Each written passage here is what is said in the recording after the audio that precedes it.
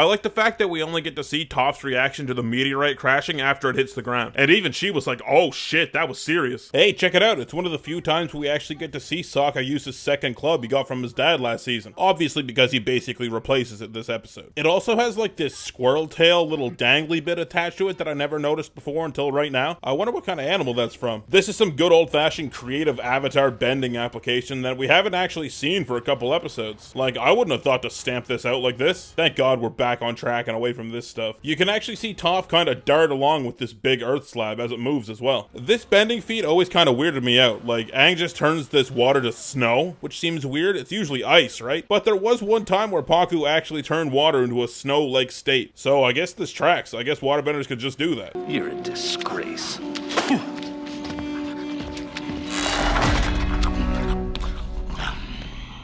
I really love this scene. This is Iroh practicing what he preaches. In the darkest time, hope is something you give yourself. That's the meaning of inner strength. He knows he'll get through this, and it also highlights his lack of pride, something that dominates the rest of the royal family to a detrimental effect. He doesn't care if this random dickhead guard thinks he's an insane, ravenous, fat old man. He himself knows that he's not, and that's enough for him. And he actually uses that to his advantage in the future. God, Iroh's awesome. I was gonna ask what Aang was eating, considering he's a vegetarian, but then I looked over and it looks like Toph is just eating a pile of rocks. So, you're good, Aang. I mean, look at Katara's hair, right?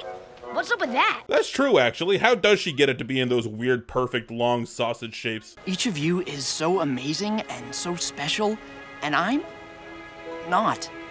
I'm just the guy in the group who's regular. I'm really glad they decided to give this some time. Of course Sokka would feel like this eventually. We all feel like this at some point, and I think this episode has a really important message to the people that don't naturally excel at something they deem cool or important. And I think Sokka is such a well-rounded character because he has these moments where everyone can be like, of course he feels like this. He's the guy that's just regular, because he is. But even before we get into the scenes of the gang missing him, we already know he fills an important role. He just needs to be reminded of it. A lot of really cool character stuff in this episode.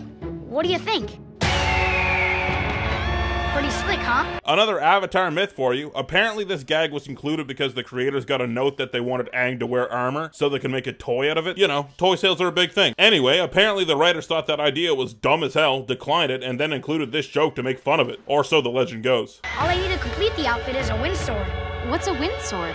Is where I get a sword handle, and then I just swing this around and bend air out like a blade. Wait, so you do have a wind sword then, right? You're holding a sword hilt right now. Outfit complete. Also, we've got some stylized faces for knee pads. The helmet is obviously modeled after a dragon. But is this pauldron an actual skull, do you think? And if so, Jesus, what is that thing? And my final note on the armor is, isn't it a little interesting that they have all this gear in a size to fit a 100-pound 12-year-old? That's weird, right?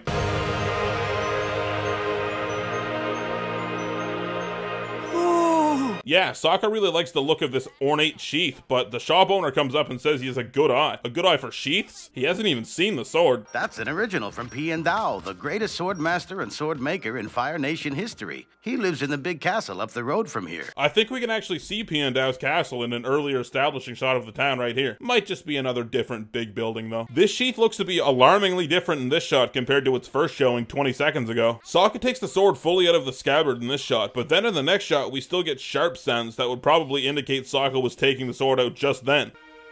It would be. But he already had it out, which means the sword just made this sound as he raised it up a little. How else are you gonna know that it's sharp? Yeah, it's about that time. Can I help you? I'm just gonna play that back in slow motion so we have it on record. Nice. I like that Dao just has a sword next to him as he does his day-to-day stuff. Like, whatever he's doing here, painting or calligraphy, it really enforces the fact that he's a master. Being a swordsman is a big part of his life, even when he's just chilling. Subtle environmental stuff like this can really get across into a viewer's mind, even if they don't realize it. And it adds up and paints a really nice picture of a character. And I know one thing for sure. I have a lot to learn. I love this moment, man. Sokka's come so far in these past 2 seasons. Exactly 2 seasons ago, Sokka walked into the Kyoshi Warriors dojo with this cocky attitude, so unaware of how small of a fish he was in the pond. That was a really good episode for him, but it's really nice to see that over the rest of his journeys, all the crazy stuff he's seen, he's noticed that he's a master of nothing, and he's very humble about it, and shows a great amount of humility here, and that's an awesome trip that we got to go on with him. And obviously, Dao likes it too. You get the vibe that he's dealt with a lot of people that waltzed into his castle with the same cocksure attitude that Sokka did with the Kyoshi Warriors. Let me guess. You've come hundreds of miles from your little village where you're the best swordsman in town, and you think you deserve to learn from the master. So Sokka throwing himself at his feet with great humility is probably a huge breath of fresh air. And you get all of that from only a few seconds of animation and great voice acting. And I think that's incredible. If you look around Piandao's estate, you'll actually see that he has a ton of lion turtle statues sitting around. Pretty cool. Sokka's been in charge of the schedule. I'm not sure what we should be doing. Oh, the schedule. You bring up the schedule. The schedule that almost had you having bathroom breaks and meal breaks at the same time. The schedule that was in dire need of following. How exactly did Sokka work in a couple days of training with Piandao into that schedule? Is it because the schedule doesn't matter at all, actually? Is it? Get there, Iroh! When you write your name, you stamp the paper with your identity. You must learn to use your sword to stamp your identity on a battlefield. That's a really cool lesson. Once again, Avatar stresses the mental side of fighting, the philosophy behind it, not just the physical aspects, which by this point, you know, is one of my favorite things about the show. Between shots here, the paper that Piandao laid out for Sokka, as well as the desk, seem to get way longer. Sokka goes in to write his name here with his right hand, but we've been shown before that Sokka writes, or at least draws, with his left hand. I'll give it to him and say that he's ambidextrous. That seems like a Sokka kind of thing. Remember, you cannot take back a stroke of the brush, or a stroke of the sword. Bars, Piandao. Oh shit. This is a super nitpick, but Sokka starts to stress out here. Sweat appears on his face, but when he takes a second to think, the sweat is just reabsorbed into his face somehow. That's a super nitpick. Shut the fuck up, me.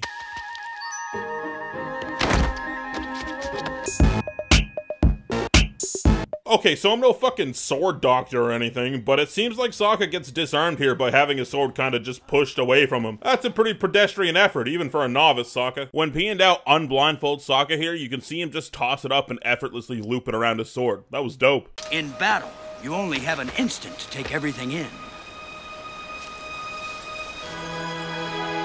A lot of behind-the-scenes knowledge on this one. I don't look anything up in advance for these videos, but I might as well share what I know. So this waterfall that Sokka is going to try and paint is actually based off a real waterfall in Iceland, like almost 1-to-1. Sometimes it even has a rainbow. I'm finished! With that said, it's a little weird that Sokka's painting is completely devoid of any waterfall at all, right? Sokka!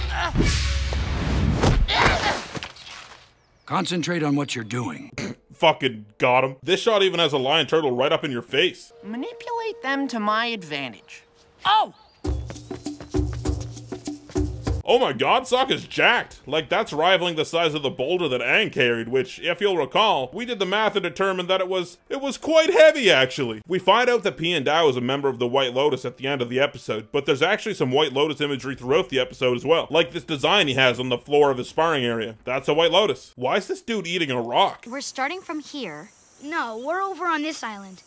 You noodle brains don't know what you're doing. This is a great episode for Sokka. Not only do we get to see him actually improving himself, we actually do get to see what he means to the group and the role he fills. It's just another one of those things that could have been easily overlooked, but this show was obviously made with so much effort and love. Of course they thought to do that. You've had a good first day of training. That's the one thing I really don't like about this episode. That was one day. Sokka only trains with Piandao for 2 days? Are you serious? And he made all of that progress? This is definitely a weak point. But I don't blame this episode entirely. I blame the Painted Lady for setting up the dumb time crunch that this episode obviously still had a sort of respect since it's literally the next episode. Give Sokka a week with Piandao at least. Then it feels impactful. 2 days feels too short to really learn anything meaningful. Fucking Painted Lady. Master, would it be possible for me to leave and bring back a special material for my sword? I wouldn't have it any other way. I love Piandao, dude. How'd they make this guy so likable? What's their deal? I don't know. They missed you or something. I didn't care. This episode does have the only other hints at Toph kinda liking Sokka, but it doesn't go anywhere, so I don't care. I miss Sokka. They missed you or something. I didn't care. Who's this? Oh, these are my friends. Just other good Fire Nation folks. How'd you get this giant boulder all the way up the hill? Oh, my friend here, he just carried it. It's no big deal. That kid over there's the Avatar, I bet. Sokka's such a fucking man. I love it. Look at this dude. Oh, it's a full moon, too. Who would have thought? We got some more White Lotus decals in the background here. I saw a heart as strong as a lion turtle and twice as big. This is the second time lion turtles are mentioned by name. The last time was in the library. Hey, look at these weird lion turtle things. You showed something beyond that. Creativity, versatility, intelligence. I kind of tear up a little bit at this speech. I don't know why. I think everyone can kind of see themselves a little bit in Sokka in this episode. And I think that's what makes this episode so great and why it's a fan favorite, and part of why Sokka's a fan favorite too. I am not worthy. I'm not who you think I am. I'm not from the Fire Nation. I'm from the Southern Water Tribe. I love this line because Sokka doesn't realize that what he's saying, being truthful right now, is part of what makes him worthy. He's a good person. He's humble. He's obviously grown a great respect for his master in this short amount of time, and you can just feel it. It's incredible. Katara's stance is up here again, kind of similar to the stance that Pakku taught them back in Season 1. Meanwhile, Aang takes a stance that's somewhat similar to one we saw Toph use in our debut episode. Pretty cool. You used to be the pride of the Fire Nation, our top general, the Dragon of the West. Now look at you. Look what you've become. Awesome writing that the guard says, "Look what you've become," just before Iroh reveals his massive fucking gains. Look at him! Oh, this gets me so fired up. You can see this cloth fall out from under Iroh's robe because he wants to keep the illusion that he's a fat old man to the guardsmen, and not this hulking tank that he's built himself into. I gotta go do some sit-ups, man. Excellent.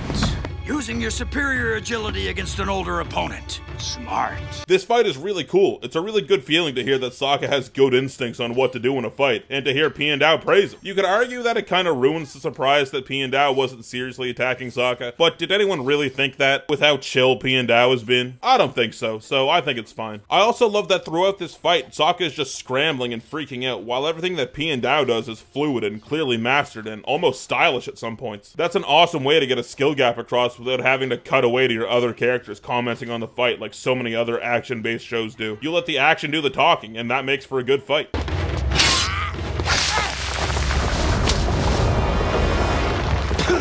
You can hear Piandao actually spit out some of the dirt Sokka threw at him. I don't know why, but I think that's a really nice touch.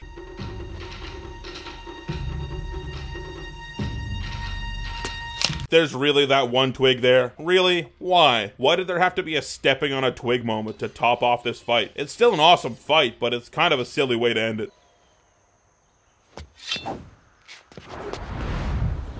Wait, what? You might want to think of a better Fire Nation cover name. Try Lee. There's a million Lees. There's a million Lees. There's Lee. The way of the sword doesn't belong to any one nation. Knowledge of the arts belongs to us all. Man, Piandao spits out some Iroh-level gems. I wish this guy was in the show more often. The master wanted you to have this as something to remember him by. It's a Pai Sho tile. The White Lotus. Huh. What does it mean? I have no idea. I really like how they paced out the White Lotus stuff. It's mentioned just so often where you almost forget about it, but then there's another little hint. It keeps it very interesting and makes it seem more like an awesome reveal rather than an asshole when it comes up in the finale. And you'll probably notice that the door has some White Lotus-y decals in this shot as well. Toph, I thought you might like this, since you've probably never had a chance to bend Space Earth before.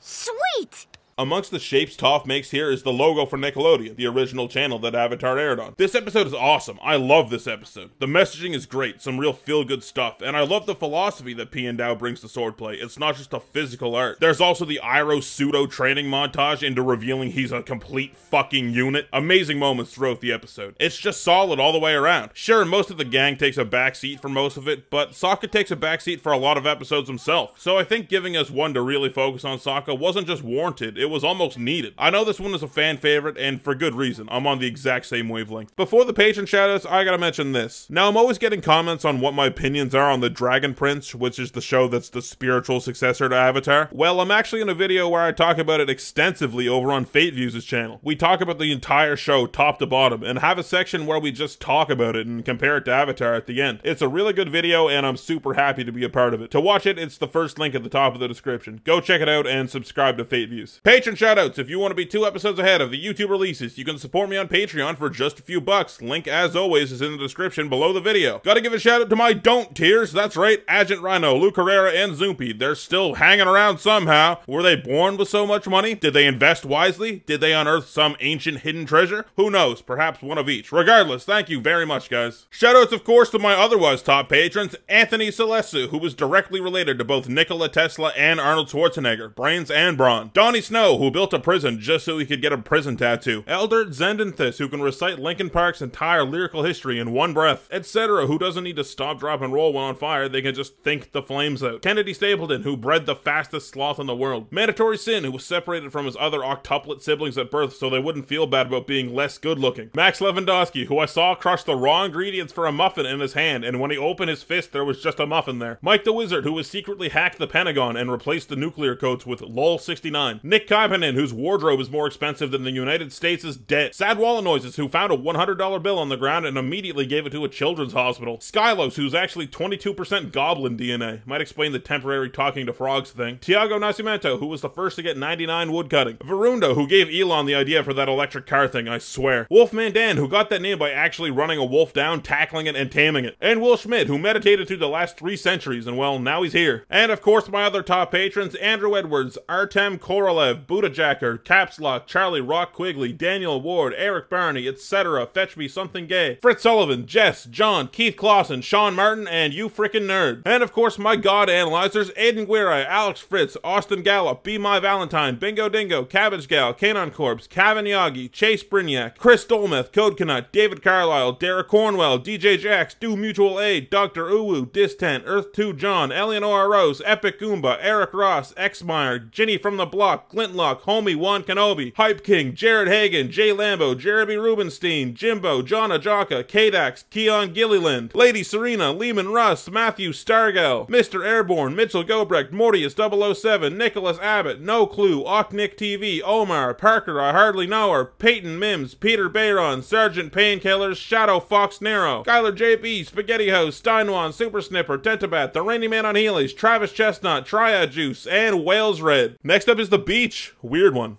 Good one? We'll see.